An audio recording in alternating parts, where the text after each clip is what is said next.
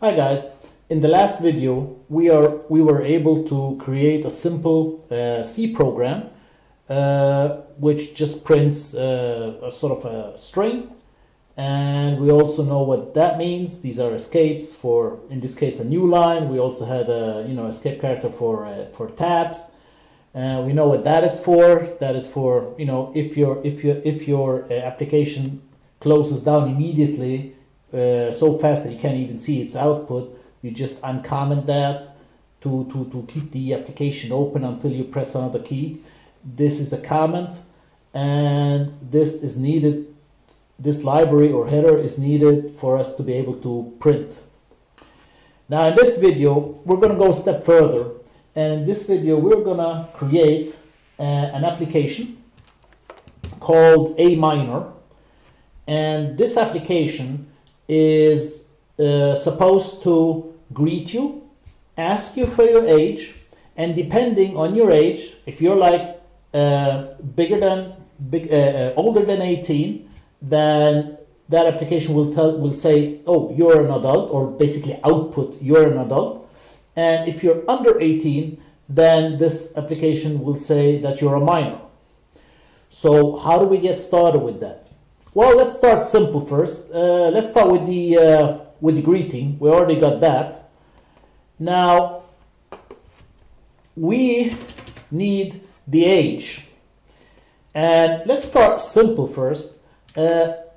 Obviously I can basically print. Let's put a new print statement here, and that would be print. Your age is, I don't know, let's say 23. Okay, so in that case, that would print that specific age and save it. Now another thing is, in the last video I used code blocks. In this video I'm using Visual Studio Code for the simple reason that to show you how to use Visual Studio Code and how do you call your compile and execute your C program from the terminal. So that's why in this video I'm sticking to Visual Code, because in this video it's much more advantageous to show you that. Right, so we have got now basically the same thing as before, but we just added a new statement where the age is 23. Now, there's two ways to output in Visual Studio Code. One way is to use that button and you get the output here. However, that's very limited because you'll see later. Let's keep it a surprise. Now, let me go to the terminal. Now, how do I get my program running? Well, first of all, I got to go into the directory where that source file is. And that source file is in one layer down. So I go CD, and that is the folder or the directory where that is C components. Right. Have I? Oh.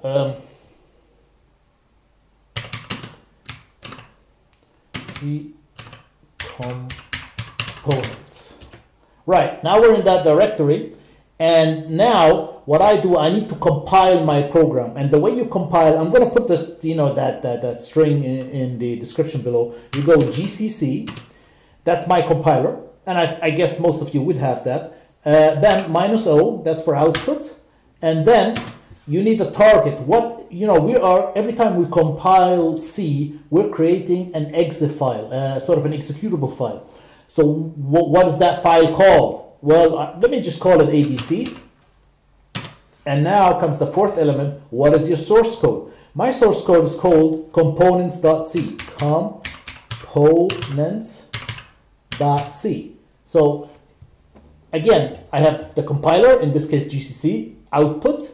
ABC is the target app, basically the executable file I want to generate with my source code. And this is the source code. And now I just go return, and that will generate so now it's generated. Now in order to call my application, all I gotta do is say abc.exe, and that mind you, that application is in this folder, abc.exe, and then it will print those two statements.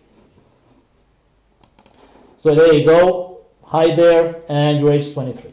So that's the way you activate C programs or compile C programs in your terminal, be it in Visual Studio Code or whatever, and then you call your app.exe file through calling it like in this case abc.exe. And remember, like C, in contrast to other languages like Python, like Julia, C is a compiled language. So basically I have just generated an executable file and application. I don't need no interpreter.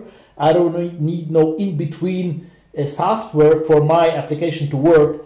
I can just pass that application to anybody and they can make it work on your computer. And that's why C is also quite fast, because it doesn't have this layer in between what other languages have, like Python, Julia, and JavaScript, and so on. That's the difference between interpreted language and compiled languages.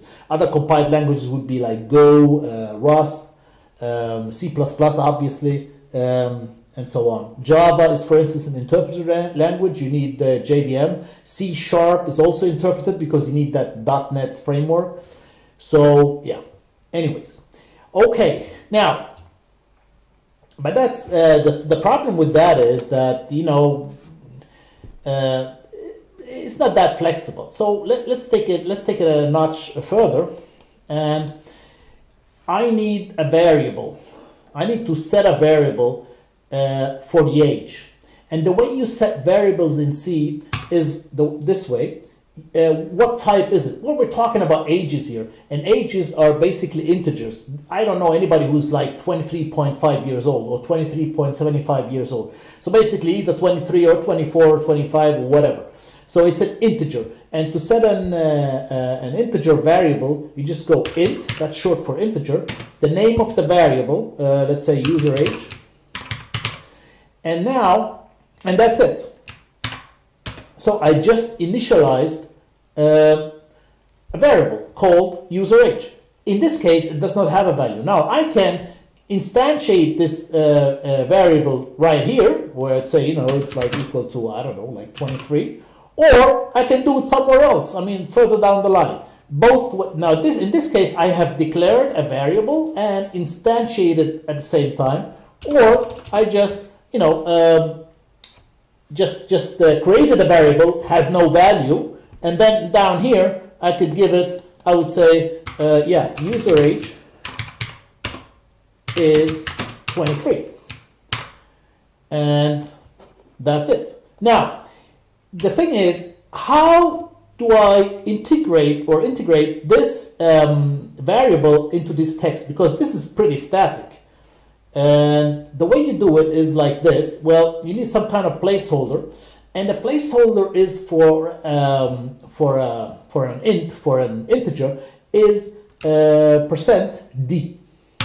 %d, %d, and now I've got a placeholder in this text, and I can here say years old. And now this placeholder is going to be filled with a value. Where does that value come from? Well, comma, user age. So basically, whatever the value of user age, that is going to be placed exactly here in replacement of the %d, and then the output would read your age is 23 years old. And if you change that variable to any other value, then obviously a different print. So let's try a couple of prints. Let's copy that, and oh yeah, and let me put a new line here so we have them below each other. And let me copy that now. Boom, and let's go. So now I have here another age, which is like, I don't know, like make it 57, and I don't have to change anything here.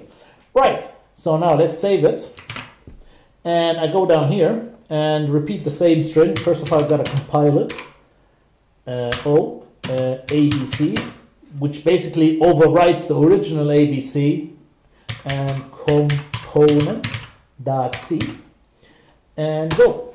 So I just compiled it, and now I just run it, abc.exit, and it should now produce the outputs that we expect, which is the hi there, then your age is 23 years old, that's this statement, and then you see the variable, the user age variable got a new value, and then that print takes this new value. So that's the way we operate with variables. So PrettyGot now, we're coming forward in our application. Now the one thing what's missing here is I would like the user to input his own age.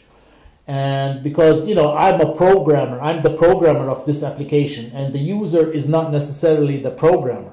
So I would like the user to have this option of inputting his age, and then for the program to decide whether this guy is an adult or a minor. And I think we'll do that in the next video.